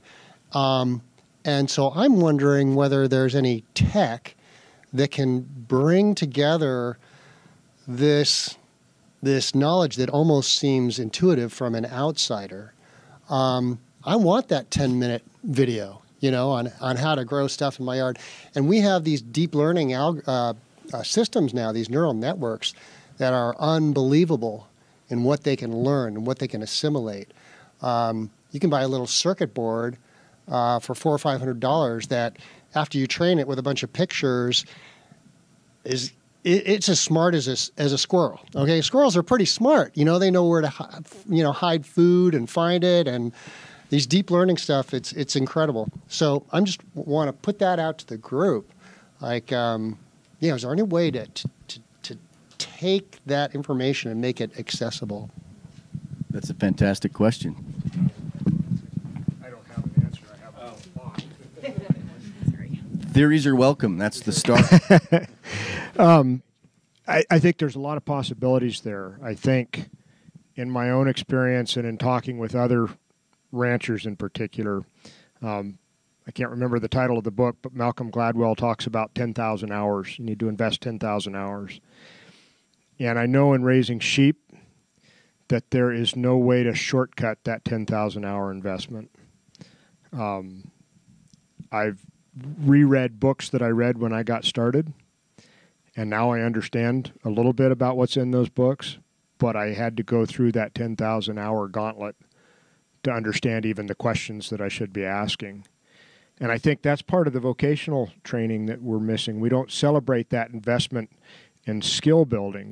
We celebrate the investment in knowledge. We need to celebrate the investment in skills too, and I think that for me is part of that answer. Anybody else? Kind of goes back to what you were talking about, the pairing. I participated in a couple of those where was Middlebury College, I think, does it, where you put a nonprofit or a business is presented with, okay, here we are, and we're trying to make these next steps, and then the kids go off and they interview some people, and then they come back with the solutions. And I was really hopeful. I was like, oh, what are they going to come up with? How to make and I was like, oh, well, yeah, I've tried that. I think to give those, because I think what you're doing is great. I think, and it kind of goes back to a little bit of bringing the tech with the farm together. Have the kids go work on a farm first. Give them some context. So then they meet the farmer. Then they've got some context, because otherwise they just think they're coming up with the next great idea that this farmer should do, but they have no context for it. So I think if they worked on a farm first, not just for a day, I think they need to do it for at least a week. Yeah, a season. I mean, I worked on a farm when I started, like, my independence. I worked on a farm for a month, and it was like I knew that's where I wanted to start. It wasn't long enough, but it was good. 10 hours a day for 30 days. But so you don't need to do that. But I think a little bit of experience on the farm could really, because I think you're onto something with that, and I think it could help answer some of your questions. Thank you. I'm going to use my mic for you guys. You had a question first? So just to want to piggyback after all this, 10,000 hours for each section of what we're doing is an understatement. I mean, because we're accountants, we're soil scientists, we're veterinarians, we're, feed scientists. We're all of that if you're very diversified. But my want was, if we truly have the ear of tech here, is melding those apps and simple programs to get them to correlate to help us in the dashboard. And kind of. Yeah, because it sounds like a simple process, but if you try and take one app and tie it to another app that's doing something that this app doesn't do, there's no crossover, no melding mesh there. So that would be my tech want. I'm going to piggyback off of that, because that's actually a platform that we have designed for our growers. And essentially what you would look at is on your phone a picture of your farm, a very animated farm, right? It's very animated. But in that animation, balloons pop up. Weather station here says this is the temperature. This valve over here is on. Did you know that? This tractor over here just broke down. Red bubble, blue bubble, all those types of things. And when you click on it, it actually takes you into that device. Now, granted, I'm still designing that, but it's not a hard thing to do, other than the fact that part of the thing we need to do with tech for these folks is get them to understand that in tech, there are 230, 40 different languages, C, C++, Java, script, you name it. And they don't, it's like Arabic, Chinese, English, it's the exact same thing.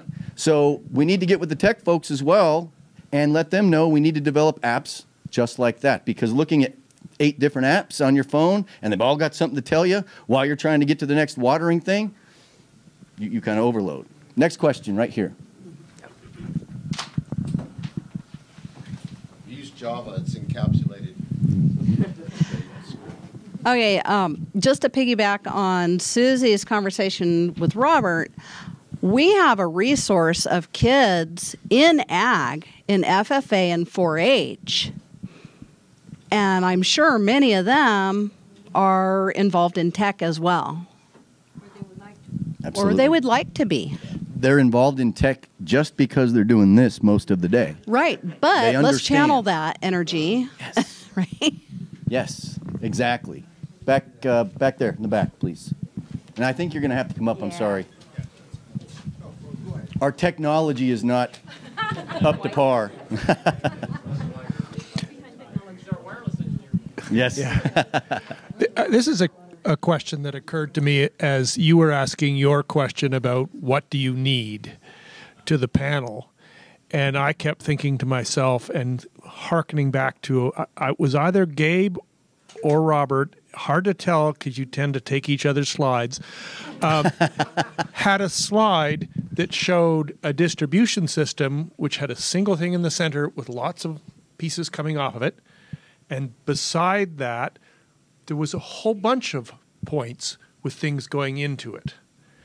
And knowing what I know about Nevada County, not a whole lot yet, still working on that, but knowing what I know about tech, Malika, you know the numbers here. What's percentage of food in Nevada County is processed in Nevada County?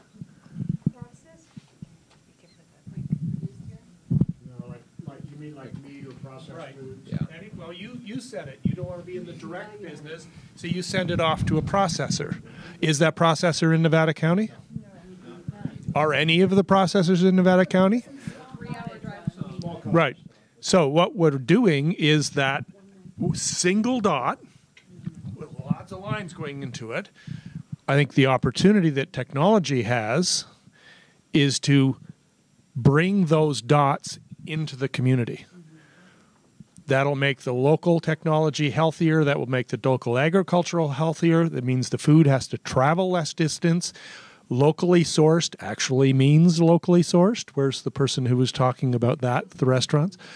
Talking to Eric about Nevada County Grown, and they tried to do a food, what was it, the distribution hub? And yeah, it's very hard, but it's an example of, I think, where technology could perhaps help solve a real problem. I'd just like to hear the panel's comments on that, or anybody's comments on that, actually. I mean, one of the things around that is regulation, right? So actually there's a lot of that happens, but you're not going to see it recorded on any official anything.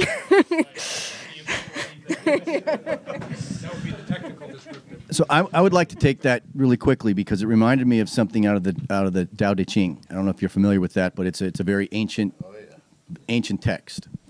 And Lao Tzu says in that, you build a wheel and put the spokes in the wheel, but it's actually the center, the hole in the center, that actually allows the motion. To what you're saying, and I'm going to step out on a limb here because I think this is exactly what communities need to hear. The hub of the community needs to come together with all the people to be able to do it on themselves.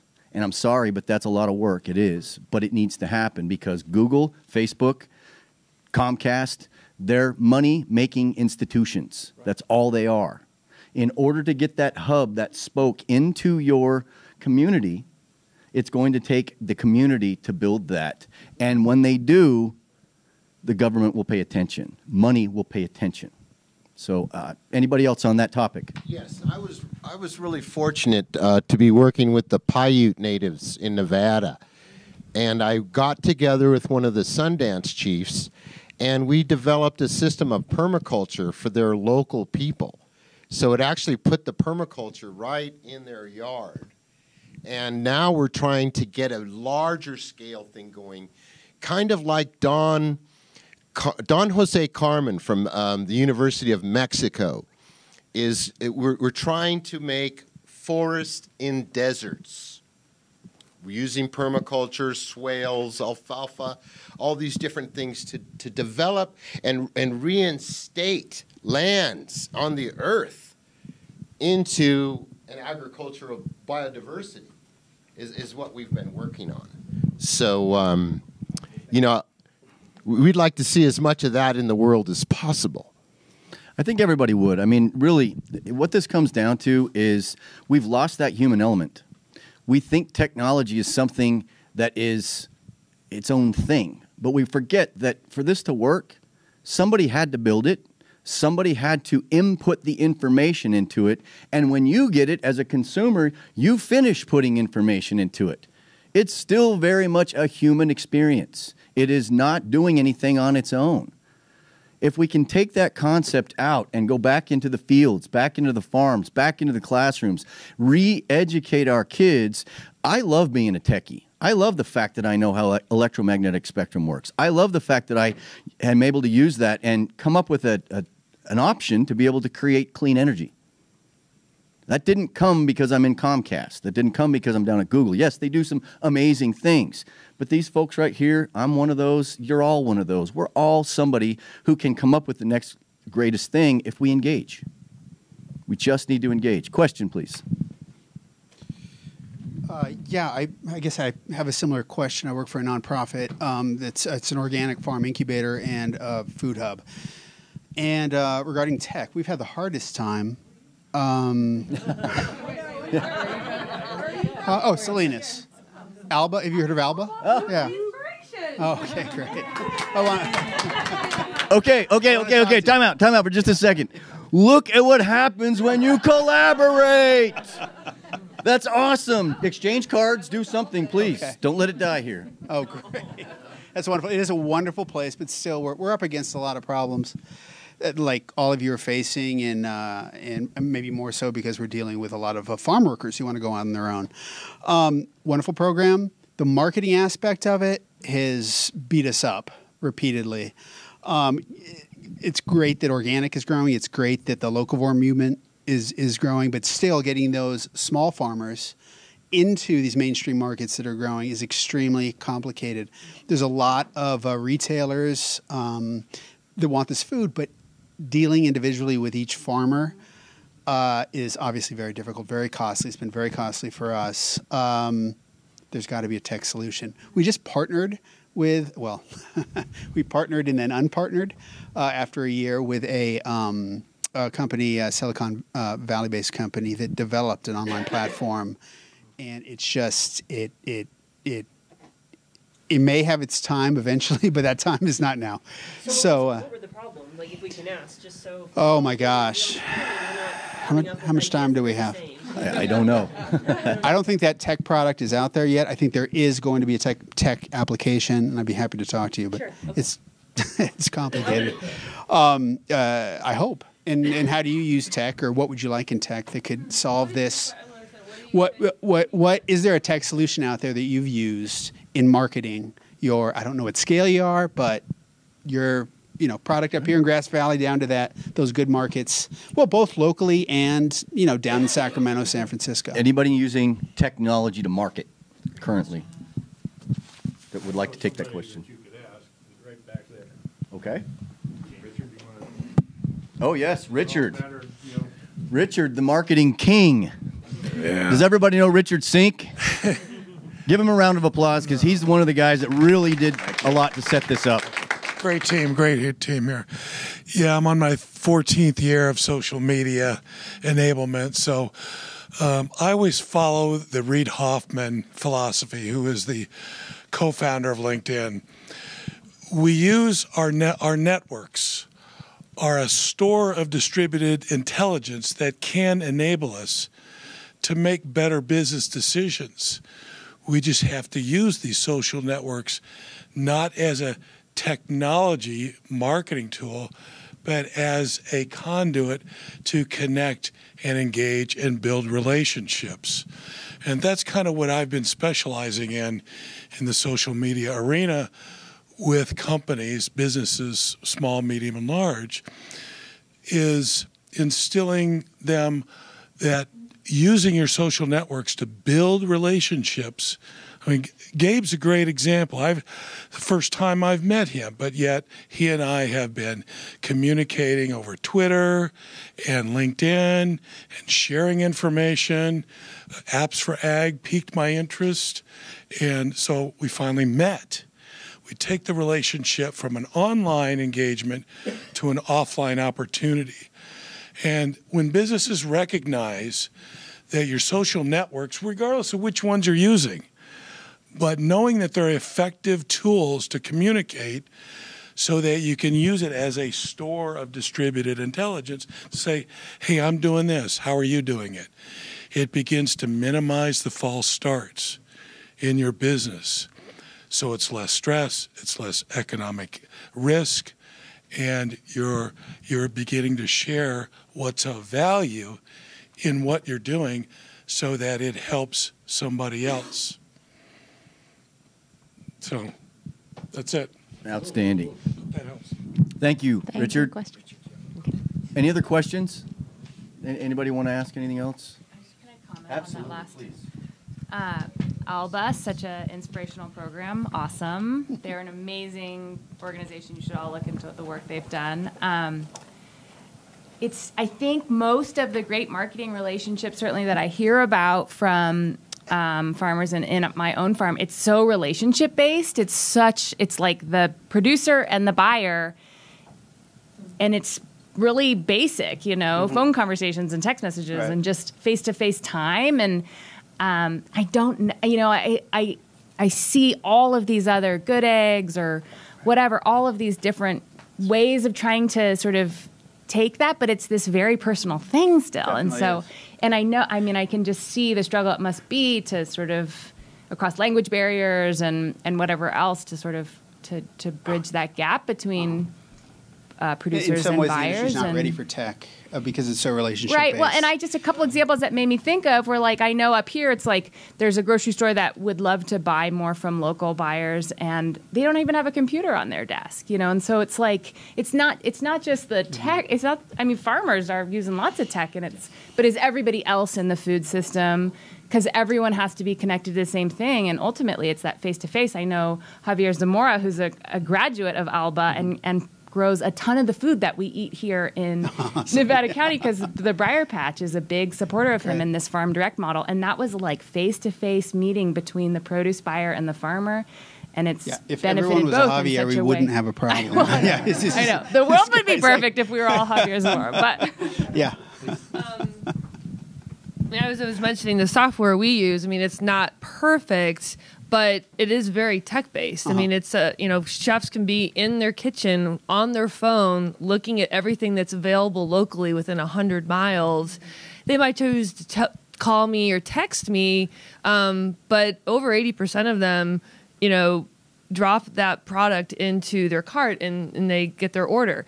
But we follow that up with, like, we just had 500 people at an event last night, for soup. We do a soup night too. And, or we have we had a farmer trade meeting, we bring our chefs together with our farmers. So you can't just be all tech, and it can't just, you'll exhaust yourself if it's just 100%, one-on-one. Mm-hmm. So it's kind of this combination. I mean, again, it's still not perfect as it goes back. I feel like it's still 2 steps forward, 1 step back, but I think that happens a lot of things. What's that called? Your app? Oh, well, there's a few. We use Local Orbit, but then there's Local Food Marketplace. I think there's a couple other ones that are starting to pop up. Are you going to the Food Hub conference? I'm sure there's going to be some new ones that are emerging there. No, so that's in Albuquerque, end of March. But yeah, I think you just have to. I think it's a combination. I think the tech can be there, but you can never lose because you have to have the one-on-one because. Like, the Blue Apron, it's like people are like, oh, I'm so connected to my food. No, you're not. Like, you're just like our app does allow people, like, when they see the kale, it says who it came from, and they can click over to a profile of that farmer, and hopefully then through the events that we're offering, and they get to meet the farmer. We bring the farmers up, and we take the chefs down, and farm to table dinners where we bring the farmers up so people can. We did it's called Pitchfork in the Pan, and so it gets back. We're bringing the farm to table piece to Tahoe, where it's like the farm is coming to Tahoe. So it's one farmer, one rancher, one chef, and so people can really hear the story, and it's almost very visceral. I want to do a blindfolded dinner once, where they're just like hearing the stories and eating the food. Okay, so we have time for one more question, and then I'm gonna close with a quick story. No. You can keep. Oh, we can do that. So I love food hubs, and I love the concept, and I want to from my end, from our organization, figure out a way to help support and grow food hubs. And there's so much interest, and there's such great work happening, but.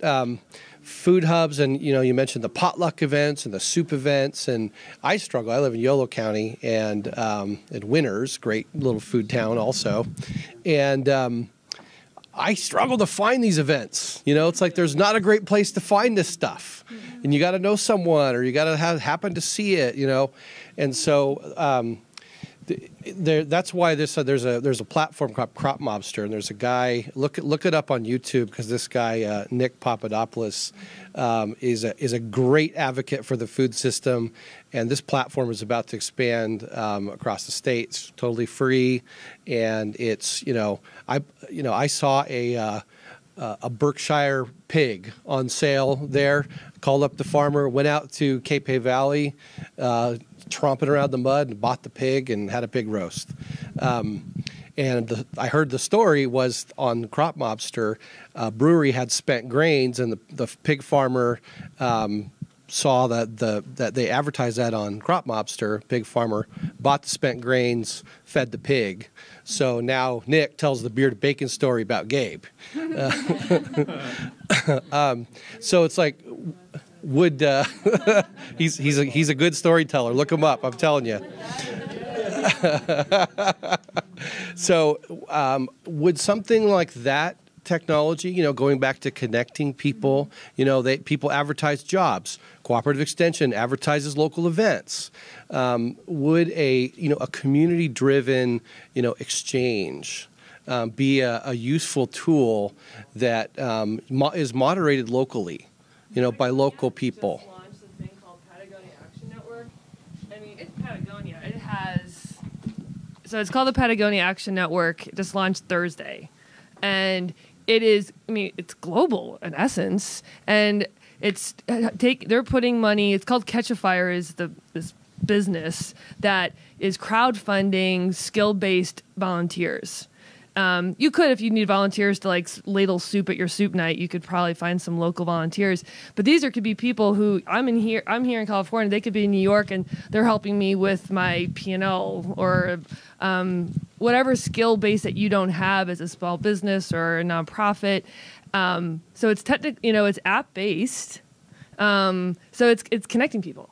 It's connecting people with a need, with people who have information and knowledge, and so Catch a Fire is the company, I guess, that has this networking, and then Patagonia is like, oh wait, we've got the money to really help get that out there. So I don't know. It might be worth looking into those two things and seeing what we could do here for an ag piece. Because if you haven't noticed, Yvonne Chenard is really big into food right now. So maybe we should all just go there. Well, I'll tell you, we'll commit to investing in the right thing and helping make it a reality. But we need to hear from folks like you. What is the right thing? And I'm going to show my age a little bit. I think sometimes I get overwhelmed with the number of options that are out there. And so figuring out what people will use is always a challenge for me. There are way too many things for my tiny brain to wrap itself around in terms of networking opportunities. And I think I think we need to do it, absolutely. But figuring out what's not going to overwhelm us is important too.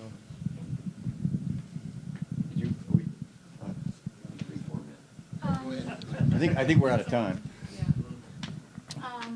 Just one announcement. Okay. We can take another question, but I wanted to ask if everybody filled the evaluation form. If not, I have some here, because at the end I would like Stephen to draw a winner of the Echo Dot. Okay. You did such a great job. Oh, thank you.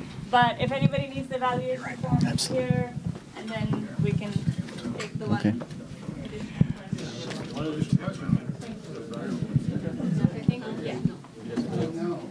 That's okay. We'll do two quick ones. I think people are just grabbing a paper. So, yeah. We have a question? Yeah. Okay, perfect. Actually, I have the unusual opportunity to ask one question for 4 people. High-tech people have to do multiple hats also. Financial models for large-scale hydroponics. I'd like to know, so far they've only worked for leafy vegetables that have unusual protein for medical uses and for herbs and things. So I'd like to ask, could we grow Molly's flowers and you could sell them using your hydroponics with your substrate? And would that financially work? Has anybody looked? And so the broader question is, have you looked at what plants are appropriate for the kind of hydroponics you're doing? What make financial sense? Specifically, I use aeroponic. Okay. We're not actually a hydroponic system. We're aeroponic, which is slightly different, but it's extremely advantageous for sprout growth. Our systems can pretty much grow anything, but we grow soilless. So there becomes an issue. However, I have a project happening now that would do that. It's just the frames for the building up. I mean, there are ways to do that. The answer is yes. It could be done. Slight modifications to what we do. We can grow virtually anything in an environment that would give it its maximum growth capacity. Without actually adding things. I would add his because I know what he's talking about, and there's probably, and I'll ask him later, but I think there's two things he's doing that I probably am aware of, but they're natural, so they're okay. And that's the key, and that's why they work so well, is because it's a normal process that a plant would get in its normal environment as opposed to being some sort of synthetic, enhancement. But yeah, it's entirely possible, and or there's different ways in those types of things to grow food. It's more efficient, it's more consistent, and because certain times of the year, of course, you should eat foods in the season thereof, but at the same time, people don't do that. So, but yeah, it could be done.